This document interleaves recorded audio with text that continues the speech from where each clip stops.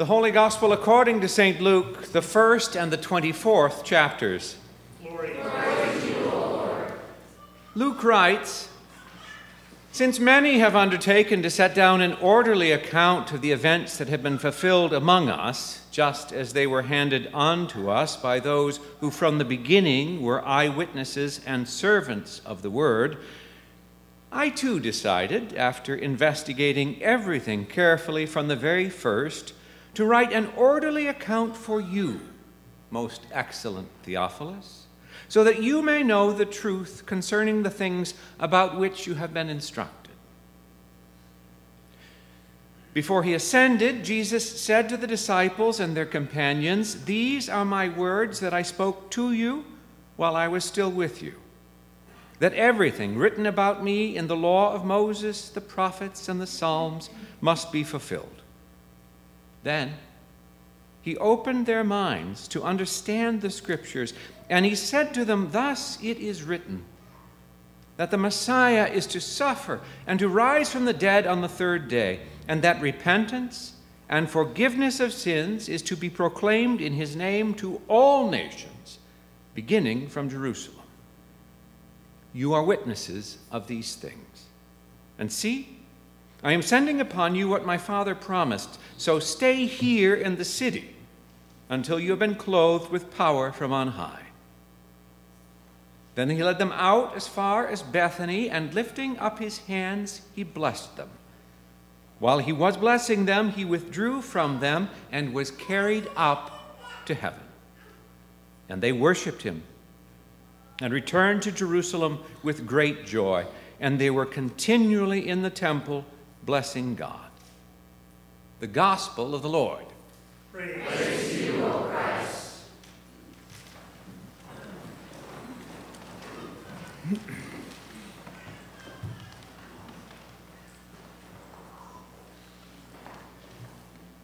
Sisters and brothers, dear friends, dear Bishop Satterley, colleagues, sisters, brothers, all, grace to you and peace from God our Father and from our Lord Jesus Christ, who told his disciples that everything written about him in the law of Moses, the prophets, and the Psalms must be fulfilled. My name is Don Kreiss, and I'm serving as bishop in the Southeast Michigan Synod, and so I bring you greetings from the 120 congregations and communities of the Synod, as well as from the members of my staff, Pastors Jack Eggleston and Heather Holland, Ms. Robin McCants, and Ms. Beth Fisher. I bring you greetings as well from the deans and directors of our synod who do much of the heavy lifting in terms of the ministry in Southeast Michigan. To my colleagues in Northwest Lower, I offer my thanks for your hospitality and for the work planning and coordinating this event. Traverse in the fall is a lovely place, and it was such a good idea to come up here. Thanks also to our host congregation and to all of the members who are working so hard to make us feel so welcome. We are very grateful. Which brings us at last to the texts for this evening. The reading is assigned for the feast of St. Luke, the physician, whose date was actually yesterday for those of you who are keeping track of such things. Anybody? Okay, good. And did anybody preach on those texts today? Anybody want to do it again? I'm teasing. So here's what I've got. I want to work with that passage from 2 Timothy, that appointed epistle for the Feast of St. Luke. Because when I got to getting around this sermon, those words really spoke to me. Now, you know that 2 Timothy, along with 1 Timothy and the letter to Titus, form a block that scholars call the pastoral epistles. There is a general, though not universal, sense that while St. Paul is given credit in the text, he was most likely not the author. Now, taken together, the pastoral epistles do some teaching and seem to give instructions and encouragement to pastors who are dealing with congregations that are not always entirely thrilled with their leadership. I know that such situations never happen to us here and now, but evidently they used to, back in the early days of the church. Now, going deeper, more specifically, 2 Timothy reads as something of a last will and testament. When you get down into it, you get a sense of the writer's readiness to lay down the burdens of the pastoral office in order to anticipate and contemplate the glories of what will come next. And having been prompted by the words from that particular lesson, I have been thinking about and remembering one of the saints of God named Arlis, a woman who was a member of the first parish that I served. Now, Arlis really was one of the saints. She was committed, dear, faithful. She regularly hosted coffee hour. And with her husband John, she was present in worship every Sunday that they were not visiting the grandkids. We could all do, I expect, with a few more Arlises in our congregations. The price for that saintliness, however, was that Arlis was also a very good delegator. Except that Arlis didn't really delegate so much as come into my office and begin her sentences with, "I think you should." I think you should, Pastor, change the Sunday school curriculum. I think you should, Pastor, reorganize the church council. I think you should preach on this text. I think you should build a float so that we can march in the 4th of July parade with banners so that everybody will come to church. Does that sound at all familiar to anybody else in this room? I think you should. That phrase has left a bruise that I can still feel 22 years later. And that is where, sisters and brothers, that second lesson got to me. As for you, is how Paul starts it. And then he follows with a list of instructions that I think that have, "I think you should," written all over them.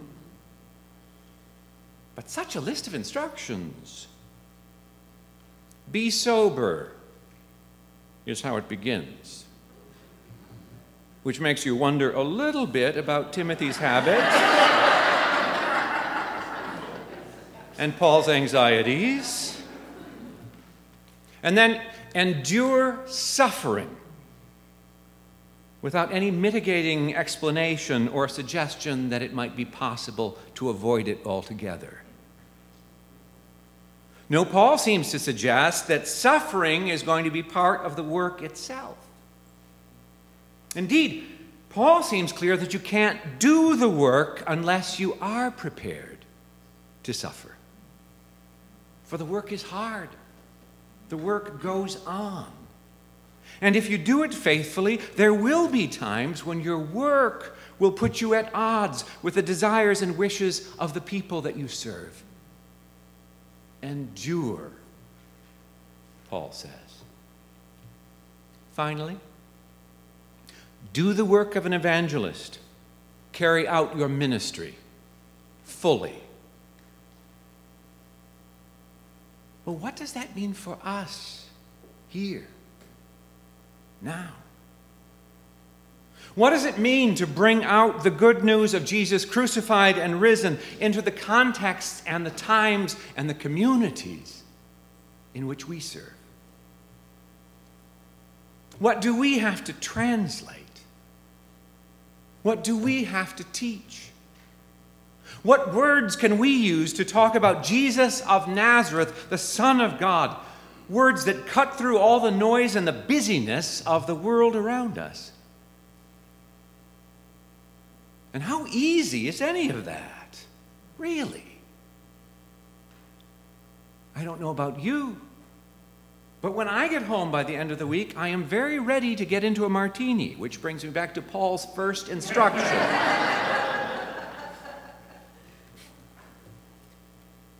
And so just when I am willing to be thoroughly put out with our elder brother Paul, I catch the sense of weariness,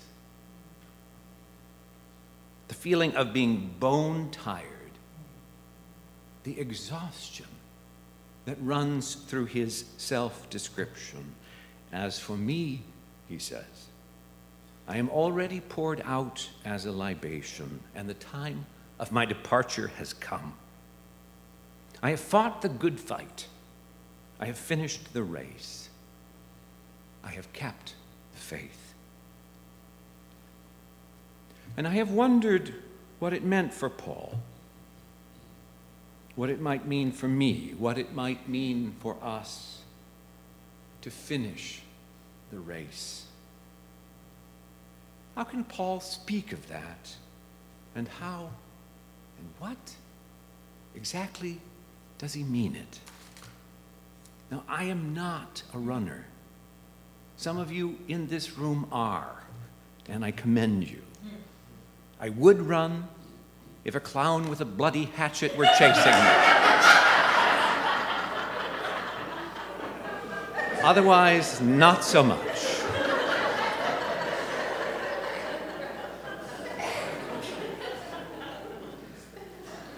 But I call to mind the images that I have seen, you've seen them too, of runners crossing the finish line after a long race. And there's lots of walking around with hands on hips, and lots of deep breathing.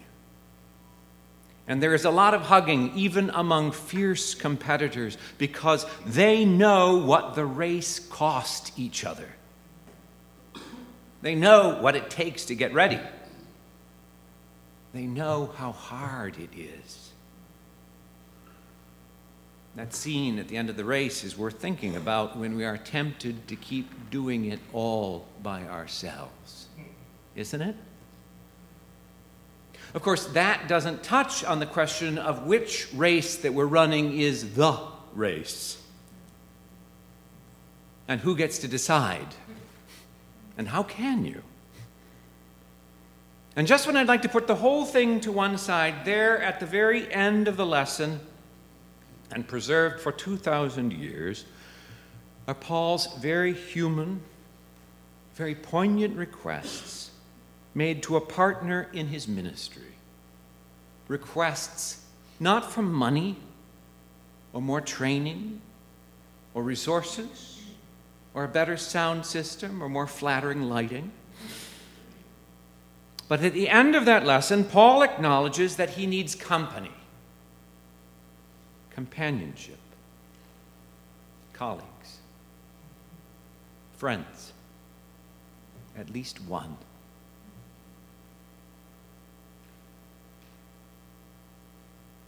Do you know that feeling, sisters and brothers? Have you been there before? Oh, in the lesson we get, Luke is there. There's not much more to be said about that at this point, although it does make you wonder how much fun he was to be with.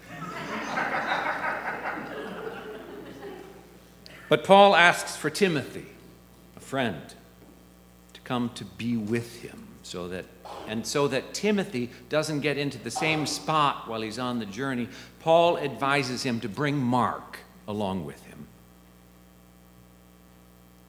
Go 2 by 2, sisters and brothers. Make connections with each other, which is one of the reasons that we gather here. One of the reasons that we have built this schedule this way. One of the reasons it is so vitally important for us to gather with each other from time to time, so that we might go 2 by 2. And let us work at making connections with our communities, to discover and to take into account the needs of those who are not present in our worship or in our classrooms or even on our radars.